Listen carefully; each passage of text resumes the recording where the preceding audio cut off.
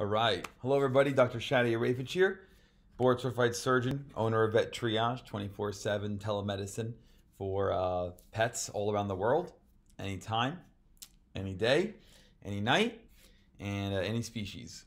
So this video is going to focus on seizures. It's a very common question that we get on Vet Triage. It's a very common animal emergency, and it's, of course, very traumatic and dramatic for pet owners because, well, they're seizures. So it's terrifying to look at, especially if you've never seen one before in a pet. And so we're going to go over some basics regarding seizures. I want to point out this amazing textbook by the one and only amazing Dr. Della Hunta, who personally taught me the majority of what I know about veterinary neurology. So just wanted to throw him a quick plug there. It's a fantastic book, and he is basically the father of veterinary neurology as far as I can tell. So a lot of what I know is from Dr. D, but is also from some of his veterinarians that he's helped teach, and some mentors of mine as well. So seizures, by definition, if your pet is having a seizure, it's something that's affecting the brain, obviously, and it's more specifically the prosencephalon, which is the embryological term for what's known as the cerebrum, which is the major part of the brain that we all think of. The front of the biggest part of the brain. And so there's something that's triggering a chemical imbalance that then creates basically a hectic neuronal firing of the nerves to then overload the system and create a seizure. So we're going to go right away into the three categories of what causes seizures, broadly speaking, in animals. The first is there's something systemically wrong, something internal that's wrong. So for example, if you have a pet that's ingested a toxin of some kind, you have a pet that has kidney failure or liver failure, something like that internal that's creating chemicals, hormonal imbalances, metabolic imbalances, and that of course will affect the brain and then create seizures. That's the internal stuff. That's the first category. The second category of seizures is there's something actually physically in the brain causing a problem. Brain tumors, immune-mediated disease, encephalitis or meningitis, inflammation basically of the brain, strokes will do it, contusions from trauma will do it. Those are reasons for having seizures that relate to something physically being in the brain. And that's what most of us will think about, especially when you have an older pet, and we'll go into more details. The third category, if you figure out the other two categories do not apply to your pet, do veterinary testing, and we'll talk about that. Third category is epilepsy, which is a chemical imbalance in the brain. So there's obviously a complex interaction between the nerves of the brain and what chemicals influence them, and if there's an imbalance of that, there'll be an overt firing of the nerves, electrical signal firing, and then you'll end up having a seizure. So those are the three categories: something internal, something physically in the brain, and then finally epilepsy, a chemical imbalance. If you rule out the first two things, if you do the various veterinary tests and you figure out it's not something internal and it's not something in the actual brain, then the only course of action it can be is the third, which is epilepsy.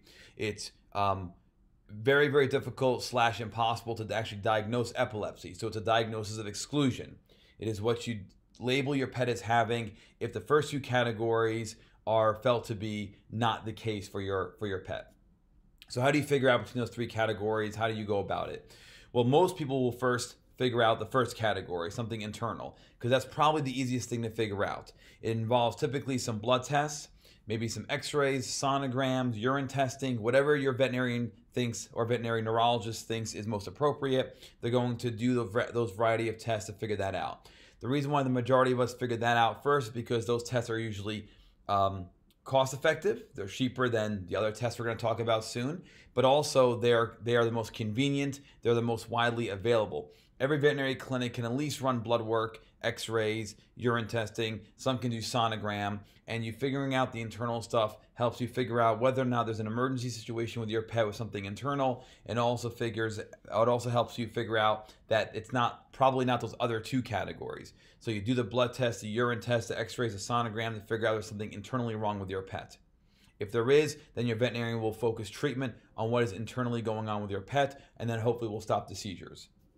If, however, you find out that first category, everything is negative, blood work, x-rays, urine testing, sonogram. There's nothing inherently wrong with your pet internally, and we know your pet didn't get into any chemicals or medications or toxins that they're not supposed to get into. Then you say, okay, well, it's nothing internal, so now we have to look inside the actual brain. That's where things get a little more tricky because tests to look in the brain are not as available. They're also more expensive. The gold standard for that is going to be 2 tests. MRI, magnetic resonance imaging. MRI is what we're going to do to look for, what we're going to perform to look into the brain. It has the highest detail, and it's what neurologists are going to use, hands down. The second test is going to be spinal fluid test. Cerebrospinal fluid, or CSF, spinal fluid that surrounds the brain, surrounds the spinal cord, helps for many reasons, but mainly for nutrient, having nutrients being sent to the cells of the brain and spinal cord, and eliminating any toxins or metabolites from the cells. The CSF can be actually tested for. That's a spinal tap. And so it's similar to an epidural in some respects, but instead of injecting something into the CSF, like you would with an epidural, you're actually removing the CSF and having it tested. And for that, you're looking for any abnormal cells. Are there abnormal white blood cells? Any infectious cells? What's the glucose? What's the protein? We'll use those factors to try and determine whether or not there's something wrong with the actual brain itself, chemically speaking. And so between MRI and CSF tap or spinal tap, we'll give you an idea of what's going on in the actual brain. So if that comes back negative, the MRI looks normal and the CSF is normal, then either your pet has epilepsy, which is the third category, right? Diagnosis of exclusion, or there's something that was in the brain that the tests aren't seeing. So for example, strokes in the brain can come and disappear fairly quickly, and our tests can't identify them because it happens so fast. So neurologists will know this, of course, and just keep that in mind as a pet owner, that if those tests come back normal, it doesn't necessarily mean there's nothing wrong with your pet's brain. It means that at that moment, we're not catching it. And so we're going to speak simply, of course. So if category number 2, meaning something's in the brain, is shown to be negative, then your only other option is the third category, which is epilepsy. Chemical imbalance in the brain. The MRI won't diagnose that. The CSF tap won't diagnose that. None of the internal stuff will diagnose it. And so from there, you say, okay, well, then my pet most likely has epilepsy, in which case, let's treat it. Now, not everybody can afford or have access to these tests, especially the second category, the MRI and CSF collection. So what do you do in those scenarios? Well, in that case, that's where the experience of the veterinarian or veterinary neurologist comes into play. So for example, epilepsy in general are most likely to be the case in younger pets, younger being a year, 2 years, 3 years old. The older pet is unlikely or less likely to have epilepsy.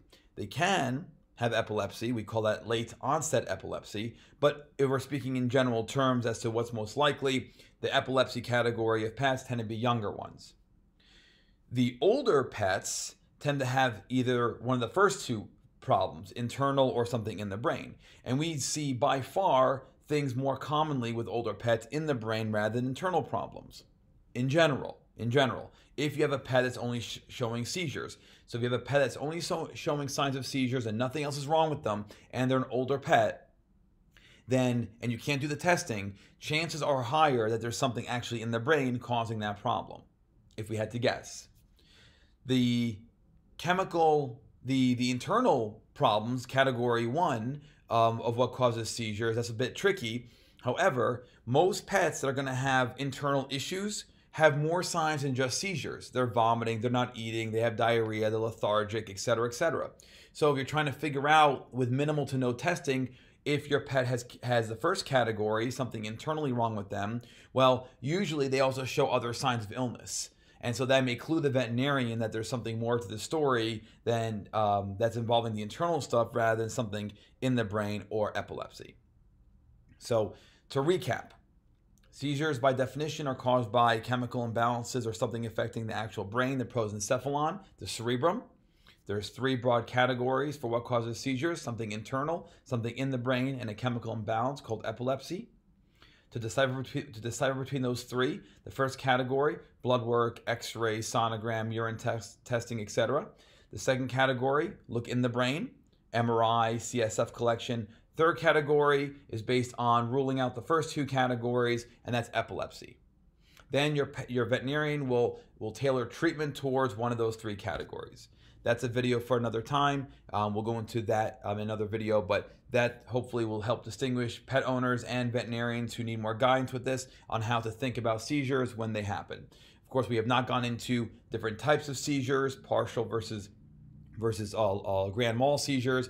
Those are, again, other topics that I will leave to your veterinarian also for future videos. But for right now, I wanted to make it clear what causes seizures in general, what the three categories are, and if you don't have the money or accessibility for any testing, how to maybe decipher based on your pet situation, which of those three categories you may be dealing with. Younger animals, otherwise healthy, more likely to have epilepsy.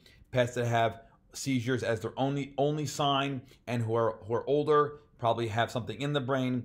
Those who have seizures as their sign, but also other signs of illness, vomiting, diarrhea, not eating, weight loss, etc., may have more internal stuff going on. Again, those are three very broad generalizations that we are going to guess what that pet may have based on having no testing involved. So I hope that helps clarify what seizures are, what the three categories are, and how to kind of decipher based on minimal to no testing. Obviously, always follow the recommendations of your veterinarian or veterinary specialist, as these guidelines are purely that, just guidelines, but hopefully it'll help you in your chase for what may be causing seizures in your pet.